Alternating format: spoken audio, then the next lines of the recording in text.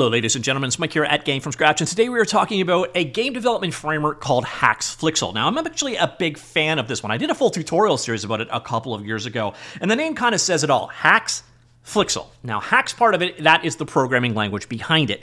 Haxe is a open source, high-level programming language. You can see an example of Haxe syntax right here. If you're thinking, all right, that looks a lot like C#, Swift, etc. Yeah, it does. I think all kind of programming languages are sort of amalgamating together. Haxe is also capable of doing some really interesting things, some stuff on the worlds of meta-programming. But the big thing about Haxe is it's cross-compiles or transcompiles over to a number of different platforms. So you can actually have Haxe generate JavaScript code as an example. You can have Haxe generate JVM bytecode. You can have it generate C++ or actually have it create native code as well. So it is a very flexible language, and I do appreciate the syntax behind Haxe. Also, Haxe was used to create one of my favorite indie games, which is Dead Cells, so it's always got that going for it. So that's the Haxe part of HaxeFlixel. The Flixel part, this is a game development framework from the Stone Ages. And a couple of you guys are probably never going to have actually experienced ActionScript or Flash before Steve Jobs killed it off, but once upon a time, the web ran on Flash. If you went to something like Newgrounds and you did a web arcade, there's a pretty good chance that the games you were actually playing were implemented using Flash, and that probably they actually used a framework such as Flixel. So this is a framework that's been around for a very long time, and traditionally was used to make like these web arcade style games. Now the cool thing about it is actually really full featured. It has a lot of functionality in there: a camera, mouse, text handling, screen, sprites, that kind of stuff. But the thing is, again, Flash is pretty much a dead platform. So that is where HaxeFlixel comes into the equation. Now, we're talking about HaxeFlixel again today because there was a major update for it. 5.9, I think it was. It's only the second major update of this year.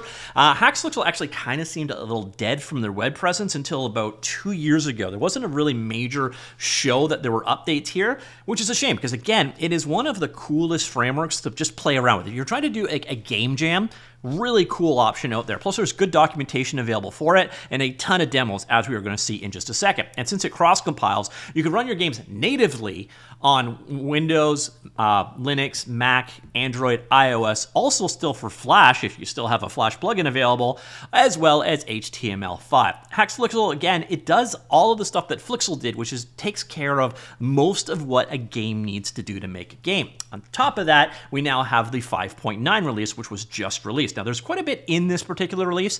You're going to see, again, some of the details of what they have added to it.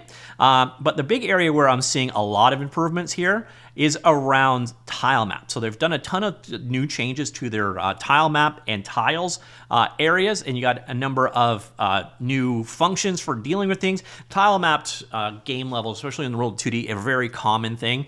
So we got all these new helpers to work with tile maps. So there is a lot to this particular release, which is nice to see. And again, you don't get a ton of major updates. So this is, again, a December release of 5.9. And then the last one we're going to really see is going back into 5.7 back in April, which again added a decent amount of stuff to it. So this is a very active open source project still. And you'll see here, if you go to the GitHub repository, it's got 2,000 stars. It's got 174 contributors. By the way, if you like what you see here, do give it another star. People seem to really enjoy their stars.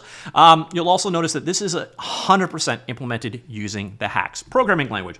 It uses something called OpenFL behind the scenes. That's providing functionality sort of low level like SDL or SFML does.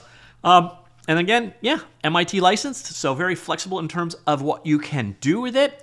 Full 2D game engine. You're working at a very code level here, by the way. If you're wondering what that actually feels like, well, you've got a ton of demos to go ahead and check it out. So you're going to see here, you got full games being created, a number of different other areas. This is so if you want to do special effects, come in here, you're going to find a number of different special effects examples. One of the really nice things about HaxeFlixel, great support in terms of the demos there. So let's go in here for a second. And you can see here are full-blown games. So you get an idea of what a game looks like. Let's go with Flappy Blat.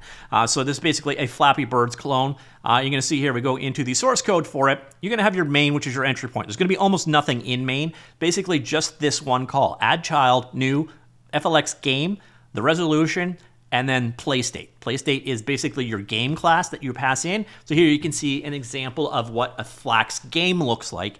And again, it's really quite straightforward. You're extending the Flax state class, and that's going to give you a number of callbacks. So you've got callbacks for when your project is created, you implement this, and then you do your setup code here. And then you're gonna have a callback for update, which is basically your game loop. So here you can see update. And each run through, you basically check for various different things. Here, if someone hits certain keys, you do whatever is applicable on those keys handled. And then here is the reset call. And that's kind of it. That's all that's really involved. Then we go down here. There's another example. Here is your player control. And again, this inherits from FLX Sprite. And again, it's got a call that's called each frame of an update. And here's where you handle your touch controls or whatever else. And it's just a matter of calling a number of different callback functions into your code. It's very straightforward. And I find this very easy to understand in general. I do like the way it's done. You do have some weird flowbacks to Flash. So again, this is based off of a Flax framework. So you'll see things like on Flash done as your destructor. But it's not really a big deal in either way. So here you can see we have all of the demos are compiled binaries. Now the cool thing here, Flax can compile very easily to JavaScript and also to native HTML. So it makes it super easy to create web demos because you just compile it to that platform. That's one of the very cool things about Flax in general. Again, you can see here a number of different demos to go ahead and check out. We're going to see one of these in action right now. So this is like a Gravius kind of clone. So let's just give mouse focus here. And so this is just one of the examples available, and I'm really awful at it. So the nice thing you can see here, there are really good examples to get you up and going. There's also a decent amount of documentation, and we go one step further. Like I said, I think I said this to start the video off. I'm a fan of this framework and this programming language to the point where back in 2017, I did this video series. Well, these are all text tutorials, as well as a YouTube series on how to actually program using Haxe and Flixel. And again, I highly recommend it. If you're doing like a game jam and you want to go code focused, this is just an interesting framework. It's capable. It's got good documentation. You can see right here that'll actually walk you through pretty much everything you need to know to make your games. But on top of that, it's just simple to work with. There's certain frameworks that have always resonated with me. XNA, libGDX, HaxeFlixel, and a few others. That they're just so, I guess Raylib enjoyed that list as well. They're just so intuitive to pick up. So if you can find yourself liking to try the Haxe programming language, that's obviously a big part of HaxeFlixel. If you like Haxe itself and you're looking for a framework to work with it, HaxeFlixel has been around since I think 2012 or 2011. It's very mature at this point, but as you saw from this release, they keep adding to it. It keeps getting updated, and it's one I would highly recommend to go ahead and check out. Pure 2D only, by the way, and this is 100% in Haxe. But the cool thing about Haxe, once again, is it can cross-compile to all these various different languages, so it is a super flexible programming language, and Flixel is a very robust game framework, so it's a good combination. So check that out if you're interested. Let me know what you think. Comments down below. I will talk to you all later. Goodbye.